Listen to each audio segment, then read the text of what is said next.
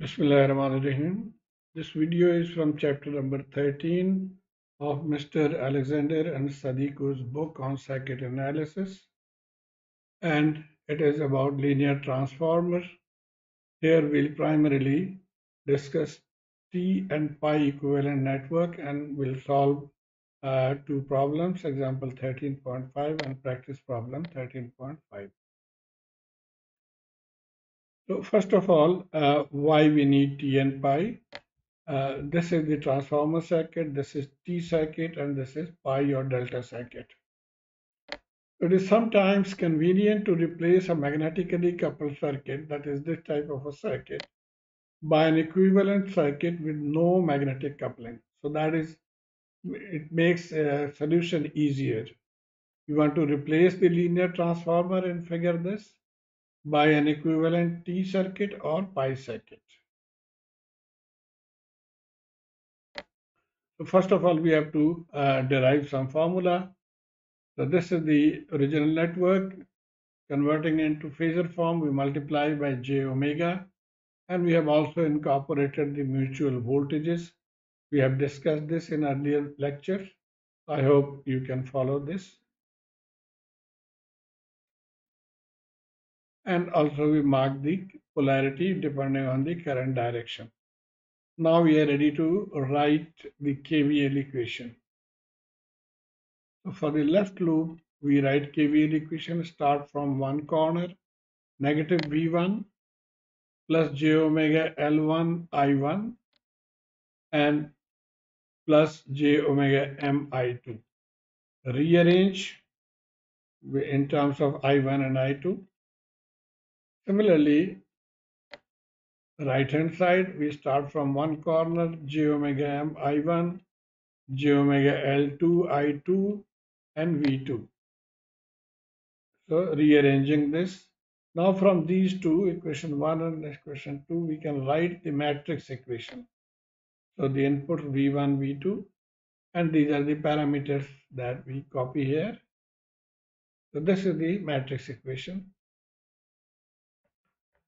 Okay, now we'll carry this and we'll now derive the formula for T. This was for the transformer. We got a matrix equation for the normal transformer. Now we'll take the T circuit. We'll also write it in phasor form. So multiply with j omega, everything. Multiplying with j omega and also marking the current direction by assuming two currents or the currents I1 and I2 which are flowing here. And here also we'll write the KVL equation. So starting from here, we write the KVL equation. And I hope you know that here two currents are flowing, I1 and I2, and they're in the same direction. So we'll use a positive sign. Rearranging this in terms of I1 and I2. Similarly, the second loop, same technique. From here we are going and writing the KVL equation. Rearranging, we get this one. And here also we'll write the matrix equation. So from this 1a and 2a, we can write this matrix equation. And now we are in a position to compare the two. This was for the T network and this is for the transformer network. So comparing the two, we'll find the parameters LA, LB, LC. So simple, you just compare these two. You can write L1 is equal to LA plus LC. Similarly, LC is equal to M. And third one is L2 is equal to LBLC. And from here, with little manipulation, we can find LA.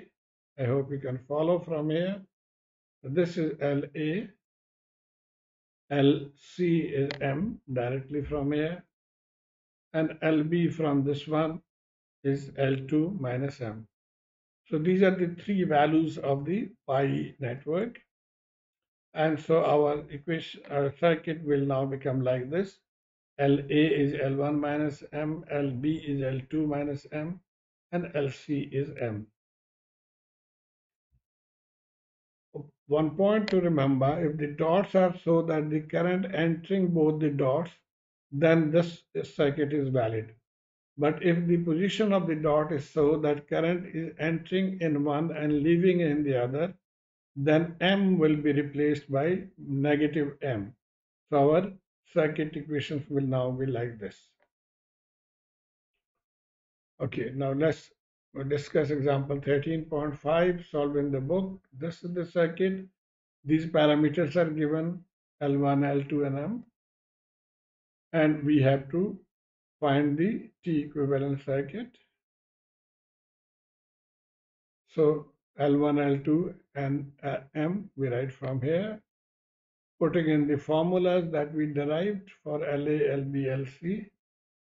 So our new circuit or the equivalent T circuit will be like this. We write the value of LA, LB, and LC.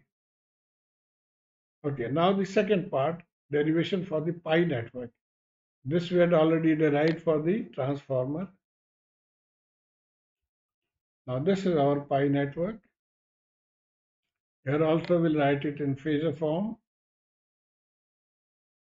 And now, since these are there are two nodes here, so it is better that we use the nodal method to solve this. So node 1 and node 2. By nodal method, node 1, current entering here, we have assumed these two directions. So current leaving, and I hope by now you have learned how to write the equations. IA divided by this current is V1 divided by j omega LA, and this current is V1 minus V2 divided by j omega LC. Opening and rearranging in terms of V1 and V2, we get this equation. Similarly, node 2, this is node 2, current entering, current leaving, so this, and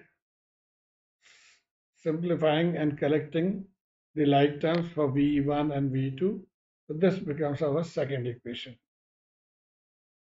Okay, so we were here, we had these two equations for the pi network, and now we can write the matrix equation from here.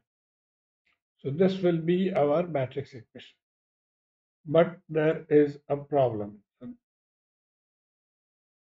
Equation 1343 is in terms of I. So this is in terms of I. That means V1 and V2 calculated in terms of I1, I2. Whereas equation 13.47, which was for the pi network, is in terms of V. That here we can calculate I1 and I2 in terms of V. And so for comparison, we have to modify, we have to invert one of these. So we'll see how we can invert and which one. Now this looks slightly complicated, so it is easier to invert this. So we'll invert 13.43. Let's see how to do. So this was the original circuit. We want I1 to be first like here and V2 to be dependent or independent rather. So to write this, from here, if we want to keep this, we have to bring it down here, which will become 1 divided, or it will become power minus A. So this is the inverted determinant. And there is a formula for solving this type of inversion. That is, swap the position of A and D. So A and D is swapped. Put negative sign in front of B and C. So B and C put negative sign. And divide everything by AD minus BC. So we'll apply this technique here to get the value of this inverted matrix. Okay, so exactly same technique following. Then multiplying, simplifying. Also, you can see j omega numerator and denominator both, but here there are two j omegas, so one will get cancelled. So this will become our inverted matrix equation. And so after inversion, this will look like this. Now this is the transformer equation inverted. We had already calculated the matrix equation for pi, so this was the matrix equation. Now we are ready to compare. So first of all, this looks easier, so we'll compare this top right. So we write it here, and from here we write this term. And simplifying, we can find LC to be this value here. You can pause the video and just go step by step. Okay, now for the second term, we are again comparing these two equations, the transformer equation and the pi equation. We're now equating top left. Top left is this one. So this compared with this top left, simplifying, further simplifying, we get 1 over L as shown here. And so LA will be as shown in the equation 4. So this was the second term. Now we need to find the third term, and for that we'll go bottom right. Bottom right we have LB, so we'll use this. So compare this with the bottom right, and simplifying we get LB value. So that means these are the three values that we have derived. Slightly difficult to memorize, but if you see they are all common on the top, and this is just opposite. For LA it is, instead of L1 it is L2, and for LB it is L1, and here it is simple M. So anyway, now this was the original transformer. Its equivalent circuit will be like here, and we know their values now. So let's solve an example now. Practice problem 13.5. You have to find the pi equivalent. This is the answer given, so we try to get this answer. Formula, this is the formula. All we need to do is know what is L1, what is L2, and what is M, and plug in the values in this. So LA, plugging in the values, will be 18 Henry. LB, again plugging in the value, will be 4.5 Henry. And LC will be 18 Henry. So we got the same answer that book has given. I hope you have been able to follow this. Please let me know through your comments. Thank you.